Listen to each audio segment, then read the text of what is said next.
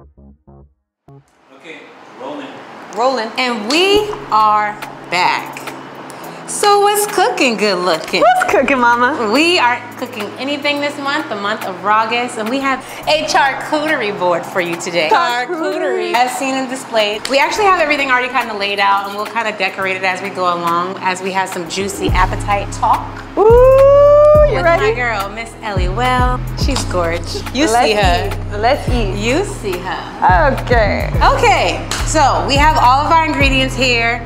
We have some grapes that are so sweet, dates, strawberries. We have every nut that you can think about. All the nuts. All of the nuts. We have red peppers, olives, oranges, cucumber, pears. We have plums, avocado, because it's extra Like us. like us. Come on. We have our veggies, celery, carrots, pickled cauliflower, and Jalapeno. and peppercini. Our sauces, because you know we be saucing like a boss. So much sauce. We sauce like a boss. We have a fabulous chipotle garlic salsa. I found this today and it is so bomb. I love Chipotle. We have an apricot jelly for our fruits. Fancy. And we got some bitchin' sauce up in the house. Come on. Come on. Babe, are you ready to get this board started? Let's get it going. Girl, and we have some juicy conversations for you today. Our topic for the day is going to be, do you prefer mental intimacy versus physical touch? I don't know about you, but for me, it is something about a man who knows how to touch my brain. Oh, what do you think, friend? Who doesn't like that? I mean, hello. So that can be actually a love language. Which one? The mental intimacy. Oh, yeah. You have people that are like sapiosexuals. Do you know what that is? Yeah. Physically attracted to a person that's intelligent. Come on. Are there some intelligent men out here? I think it's an interesting word because who wants to be with someone who isn't intelligent? So many girls, you have no idea. No, I don't know. That's the real question. Who is really trying to be out here with like a little idiot, right? Not me. That's the bitchin' sauce talking. Okay. What about communication? I think that should be a love language too. I think it's like an entire degree. You know what I mean? Yeah, like it's like an entire course of study. I think that communication and emotions are very connected with each other. You can't have one without the other. So, like you need to be in touch with your emotional side. What's your most natural instinct in your communication style? I would say being very direct. Yeah. And just saying exactly what's on your mind without thinking about how I'm gonna feel. So you're just like shoot and deliver. Shoot and deliver it to me. I'm just one of those straightforward, straight shooter. Tell me exactly what's up, you know? All right, so I have a question. Okay. Tell me an example of a time when a guy told you something that just like stops you in your tracks and you were like, pardon me? Like, excuse me? Yeah. It's so many things that men say. Them having too many kids. I think we got too many oranges. It's the only thing I know how to do around here. All right, so friend. Okay, tell me more. What are some of the things that would actually make you excited to be more intrigued by a guy? Right.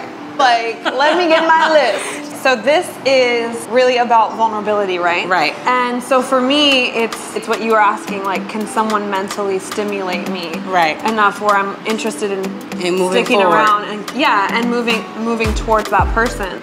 And so, yeah, I think it's like, are you making me curious? Yeah. Giving me a reason to give you more of my time. His approach.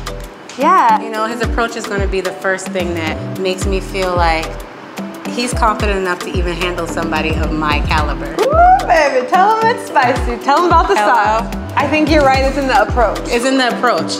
Say they send somebody over to get your information versus them stepping up to you. Are you telling them not to no-go? That's a no-no for me. Boys, that's a no-no for Portia. Use your feet. Use your feet. Is our board looking pretty? It's so pretty, I think it's time to snack. Another question. Yes. How intimate is too intimate when you first met? Right. I feel like maybe too close, too soon. Yeah. Is intimidating for me. Like I don't want you to be all in my situation. It's a lot. Yes. I think that's too intimate, like too close. Respect the bubble, fellas. Maybe certain conversations could be too intimate too. Like if they already ready to, versus actually talking and getting to know me. Pace it out. How do you feel about approaching a guy if you like them? It's 2021, ladies and gentlemen. It's time. It's time. What would your pickup line be? Ooh. Oh my God, have you heard this one? Your mama must have been a 90-degree angle. Cause you looking right. Okay. So stupid. Girl, you must be tired because you've been running in my dreams all Ooh, night. That's a good one. I mean, it's so bad it's good, you know what I mean? It's bad. Okay. All right, so now we got our vegetables. Almost done with our charcuterie board. Get them sauces in here. And lay out the veggies. I will sample everything. Yes. Put some celery I know my on place. there. She can get some celery up here. Cute. Okay, we got some carrots. So guys, while you're in Rawgust, this would be so cute for a little picnic. Or date night. Or date night, whatever you need. We got some jalapenos. Holla. Slap them over there with the sweet and spicy. Dang, this board is looking right. It's looking riggedy, riggedy, riggedy right. Mm-hmm. Got some cauliflower. Put some carrots up here. Are you ready to eat all of this with me? I'm ready. Let's go in, baby. It's the moment.